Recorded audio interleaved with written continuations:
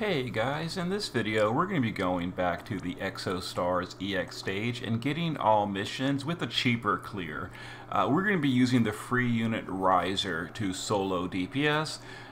Theodore will be our cover tank with resist buff. We're going to use Noctis just for his sword and peril. That's all he's really here for.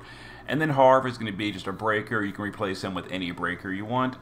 Just make sure your support units have a way to chain together so we can cap Rizer.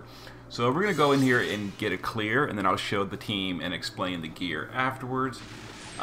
This boss does magical dark damage, and all the bosses do fixed damage every single turn. There's the 8,000 fixed damage. It's during the ambush as well as every single turn. So we're going to use Theodore to cover physical with evasion. Whoops. Cover physical, and we're going to do a dark resist buff. It also imbues the party with holy. We're going to use Rizer to focus. We're going to dual cast Cura from the Carbuncle Esper on Harv and just heal the party. And Noctis will just do his LB to Sword and Peril.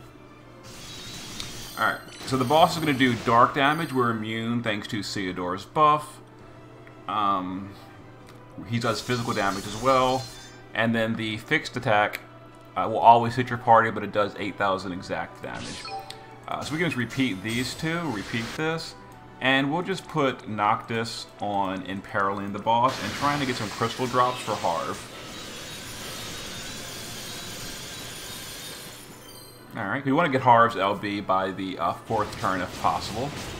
There's the dark damage, there's the fixed damage. No big deal. Just repeat. Yeah, you want to focus Rizer 4 turns and then use his normal attack on the 5th turn. Alright. Yeah, the boss does double fixed every now and then, which is fine. So now we're going to do Harv's LB to break the boss. Focus. We can just do a normal. And then we're going to heal the party with Theodore because we used Harv that turn to break. Okay, so it's been 4 turns. We're gonna now use the powered up normal attack of Rizer to cap the boss. So we'll just let's see. We'll use Theodore to do a bigger dark or bigger light imperil, and then we're gonna do quad cast Chaos Wave Awakened with Harv and Noctis. Noctis is using the Erinys ring, and then Harv has it naturally. And we're going to normal attack with Rizer. Now Rizer, because he focused, his attack power is astronomical. So let's go ahead and chain, and then cap. And while attacking, if you look at Rizer, if I can click him, there it is. Yeah, 263,000 attack power. Yeah, it's hard to see, but if you look behind the attack power symbol, there's actually a 2 there. He's got 263,000 focused attack power. So his normal attack is doing pretty big damage. Yes.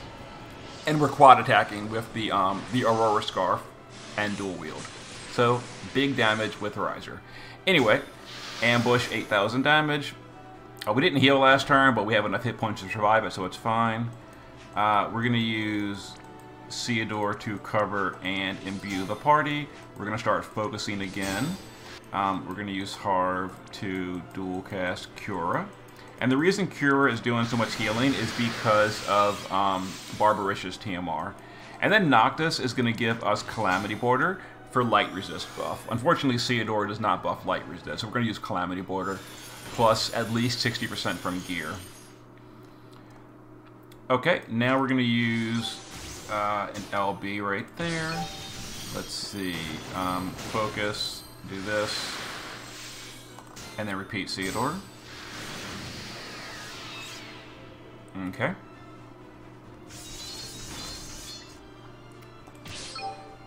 Focus. Let's see. Heal. This turn, we're going to use Theodore to, let's see, cover and do a slightly better imperil. Noctis will Calamity Border. How long does that imperil last on Theodore? 3 turns? That's fine. Okay, so this turn the boss does Mirage. We're going to use Theodore to light resist from an Esper. We're going to use Noctis to just dual wield attack. We're going to break with Harv and focus. Alright, so I couldn't fit enough Aqua Killer for this guy. He's human plus Aqua, so we're not going to one-shot this guy. We're going to have to go 2 cycles, which is fine. That's gravity damage. It can't kill you. Don't worry about it. Let's go ahead and dual cast Cura.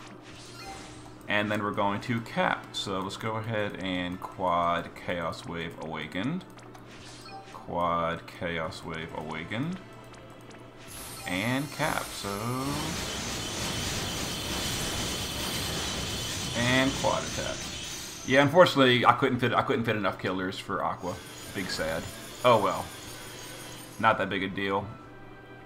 Alright, let's put Noctis on Calamity Border. Let's put Harv back on Cura. So we're going to have to go through another cycle. Let's focus again on Rizer. And we will, let's see, go back to cover and light imbue with Theodore. Alright, let's LB there. Repeat this. I think this turn the boss is going to do his, yeah, the Mirage. No big deal. Let's light resist with you. Let's do that. We'll do your LB now to get it out of the way. And then focus again. Alright, that gets rid of the Mirage. And there's gravity. So we didn't focus all the way on Rizer. We should technically focus one more turn, but I think we're fine. We're powered up enough to finish off this guy. So let's go ahead and do this. Let's heal with Theodore before we go to the next fight, because there's one more fight coming after this one. Uranus ring. Yeah, you see, we're doing a lot less damage. We didn't focus all the way. Because of the way the attack formula works, the higher your attack power, the more, you know, dramatic the damage increase is. So not focusing all 4 times is a huge damage loss. But it was enough.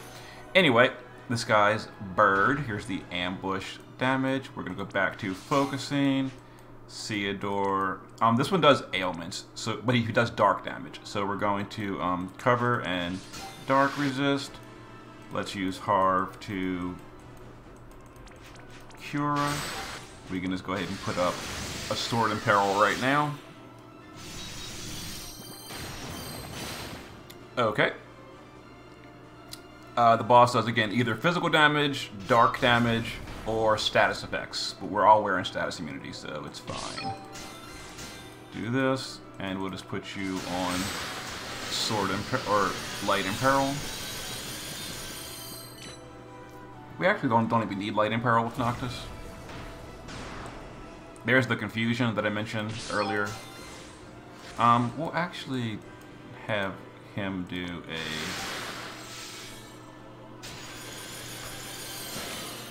Light in Peril that turn. Alright. Here we go. Not a problem. Alright, let's break with Harv. Let's guard you. Focus you.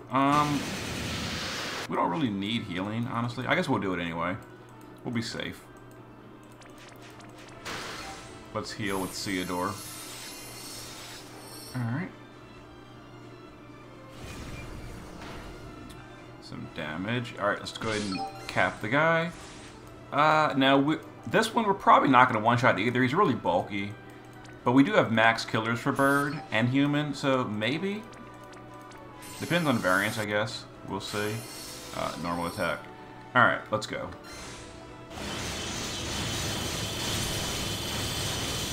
Oh yeah, we're not going to cap. Oh well. One more cycle. And then we'll have all missions complete on this. Alright, so let's put you back to cover and dark resist. Focus. Back to dual cast Curaga.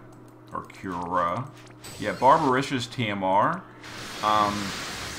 Gives a 5x modifier to all magic in the game. You can stack it.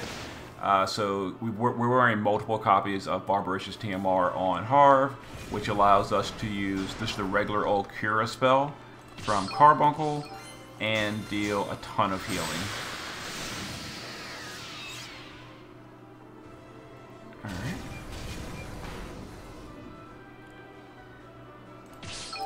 We can just use your LB here, it doesn't matter. Yeah, the Hard's LB breaks the same whether it's SOB or regular LB. And then the SOB will fill it back up for me. Alright. So, let's see. Dual cast Cura. Okay, and we'll finish off this guy next turn. I didn't actually imperil yet, but I'll do that with Theodore. Now, normally I would, you know, heal the team and all, but we don't need it because we're about to win right here. So let's imperil. Let's quad Darka. And we're going to quad Darka. Wait for this to finish. I don't want to break the chain. Okay, chain this. Tap. And there it is. All missions on the boss rush. 4 turns, no deaths, no continues. No, I'm sorry, 4 units. 4 units, no deaths, no continues. Or is it no items? I'm not entirely sure. It's one of them. But we did all the missions in any case. And as you can see, we carried that pretty hard with Rizer.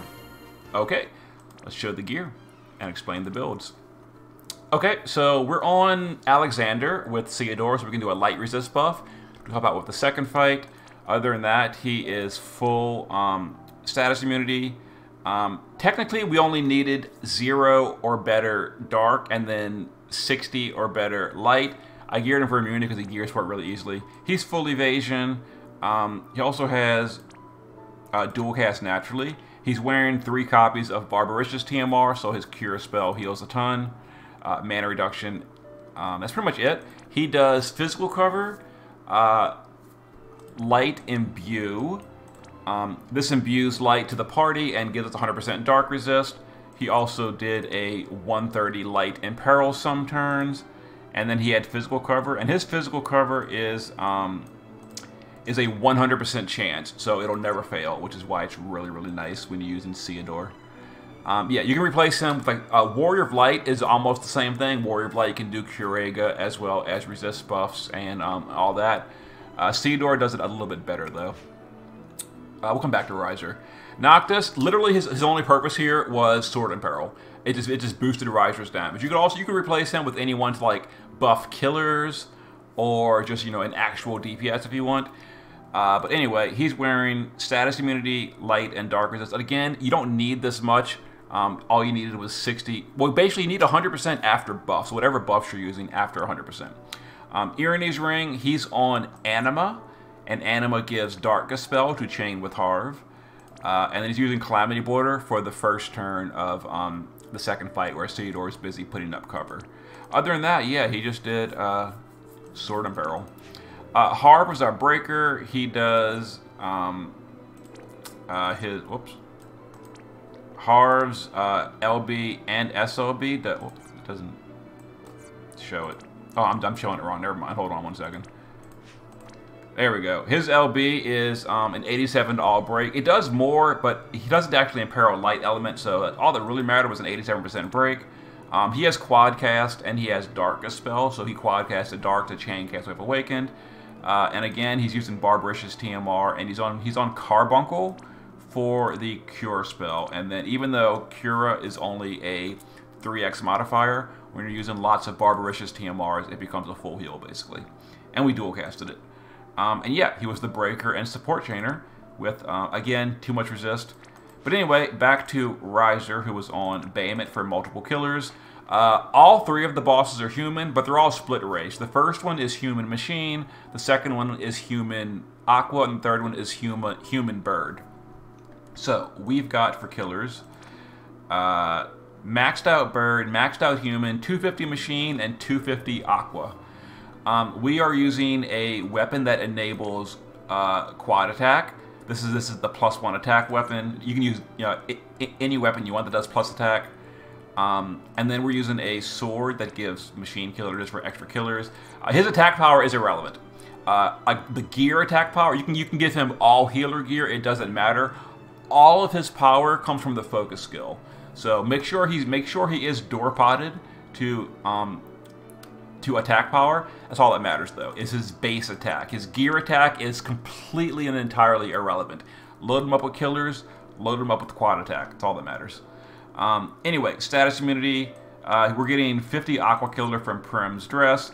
Some human killer from this. I'm not sure what it's called. The dragon seal. Go away. We're using 50 human and 50 machine from the Xenogears badge. We've got 75 human, 75 bird from Furion's TMR. 50 aqua from Prim's TMR. 75 bird from the trial reward. And then some light resist. And again, all he needs is, all the whole party needs is 0 or better dark and 60 or better light. And then the card we're using is an attack power card.